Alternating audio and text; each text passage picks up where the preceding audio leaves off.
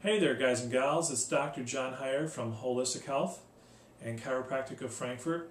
Hey, thanks for opening up the video today. Today's not going to be a lot about us or the office or what we do. Actually, today's going to be about something else that's going on in the office. I don't know if you've noticed, if you've been in the last few weeks, that I've been getting a little shaggy here. Been getting a lot of length here in my hair. I have to tell you, this is the longest I've ever had my hair, even when I played in rock bands in college. And it's not just because I'm letting it grow out or because I'm trying to look like Face Man from the A-Team in the 80s. Although I do think bringing the feathered look back would be pretty cool because the 80s are coming back. But no, that's not what's going on. At the end of March, today is March 1st, I believe March 26th, is a very special day. I'm going to be losing all of this. I'm going to shave it off. And it's for a good cause. There's an organization known as St. Baldrick's, which is a organization that raises money to help cancer research for children.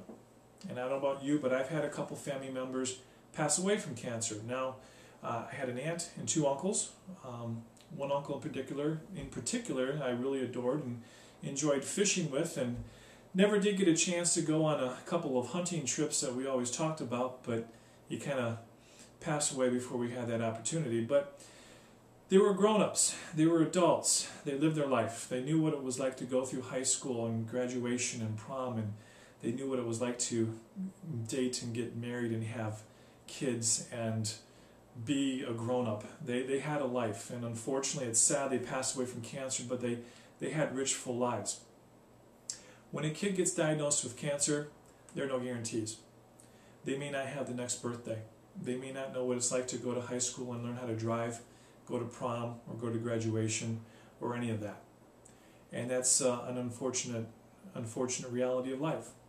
So what I'm asking, what I'm pleading for, what I'm begging from you is to help us raise some money to help donate to this worthy cause. And on the 26th, I'm going to have all my hair shaved. So, sorry Mom and Dad, that's the surprise I was talking about on the phone. I will be bald in about a month here. And I'm hoping to raise $1,000 for this worthy organization. Now maybe there's 10 of you out there, 10 of you big spenders, that can write a check for $100 and make this easy on me. I'd appreciate that, thank you. Maybe you can't do that. Maybe you can just do $5 or $10, and I'd appreciate that and be grateful to you for that as well. If you look over on your right, there should be a link. You click that link, it'll take you to my page on the St. Baldrick's website. You can make your donation there, or you can send it to me and we can send it in from there. Whatever way you want to do it.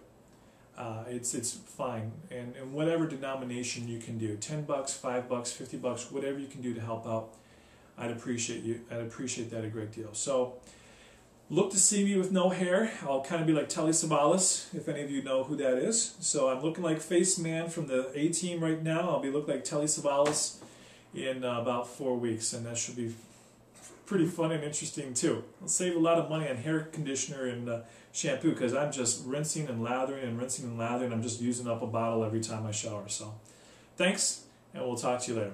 Bye-bye.